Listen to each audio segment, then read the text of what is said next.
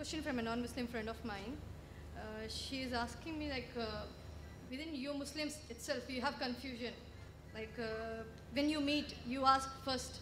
The question is whether you're a Wahhabi or a Sunni, whatever. These kind of questions, there is a confusion between you itself. What do you want us to follow? What is that we can exactly come follow and... The sister asked a question that the non-Muslim sister asked. There's a confusion among the Muslims. When you meet, you ask, you are a Wahhabi, or are you Hanafi, or a Shafi, or a Maliki? So there's a confusion amongst the Muslims. So what's the reply? I do agree with the non-Muslim sister that unfortunately many Muslims call different names. But when I tell the Hindus to go back to the Vedas, I tell the Muslims to go back to the Quran.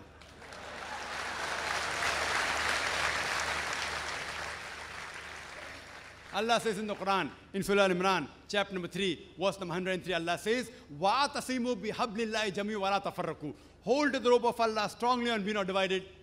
We have to hold to the rope of Allah. The rope of Allah is the glorious Quran and the authentic Hadith. Allah says in the Quran, in Surah Anam, chapter number 6, verse number 159, that anyone who makes division in the religion of Islam, O Prophet, you have nothing to do with him. Making sects, making division in Islam is prohibited. It is haram. But when we ask the Muslims, what are you? Some say I'm a Hanafi, some say I'm a Shafi, some say I'm Hanbali, some say I'm a Salafi. What was the Prophet? Was the Prophet Hanafi? Was he Shafi? Was he Hanbali? Was he Maliki? What was he? He was a Muslim. Allah says in the Quran, in Surah Al-Imran, chapter number 3, verse number 52, Isa alayhi salam, Jesus Christ, peace be upon him, he was a Muslim. Allah says in the Quran, in Surah Al-Imran, chapter 3, verse 67, that Abraham, peace be upon him, he was a Muslim. Allah says in the Quran, in Surah Fussilat, chapter number 41, verse number 33, وَمَنْ أَحْسَنُ قَالًا مِمَّنْ دَعَا إِلَى اللَّهِ وَعَمِلَ صَالِحًا قَالَ إِنَّنِي مِنَ الْمُسْلِمِينَ. Who is better in speech than one who invites to the way of thy Lord, works righteousness, and says that I'm a Muslim? Our beloved Prophet Muhammad sallallahu alaihi wasallam was a Muslim. Allah has told us to call ourselves Muslim. There cannot be a better label than Muslim. See, all these four great Imams, Imam Abu Hanifa, Imam Shafi, Imam Ahmad ibn Hanbal, Imam Malik, may Allah be pleased with them all. They were great scholars. I love them. I respect them all. They were great scholars. But all these great scholars said, all these four Imams said, that if you find any of my fatwa which goes against Allah and His Rasul, then you throw my fatwa on the wall.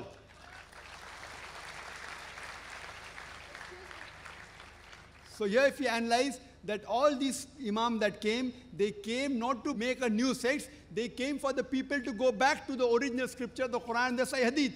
So what we have to realize, that I know there are people who say that isn't there a Hadith in which the Prophet said there will be 73 sects. It's Hadith of Tirmidhi, it's a Sahih Hadith, Hadith number 171. The Prophet said there will be 73 sects. Prophet didn't say you should make. Prophet knew that even though Allah says don't make, you're bound to make. So the best is to go back to Allah and His Rasul. And the best label you can have is call yourself a Muslim. Any scholar, let it be anyone in the world, let him be the biggest scholar of the world. You ask him for proof. Qul hatu burhanakum. Produce your proof if you are truthful. If you are honest, produce your proof. So any scholar, if there's a difference of opinion, you ask him for proof.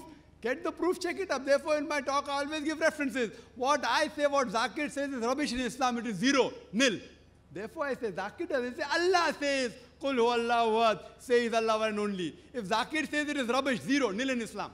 If Allah says it, carries weight. If the Prophet says it, carries weight. So therefore, sisters, Muslims should not be divided. We should call ourselves Muslims and follow the Quran and the Sahih Hadith. Anyone who divides the religion, they are going against the Quran.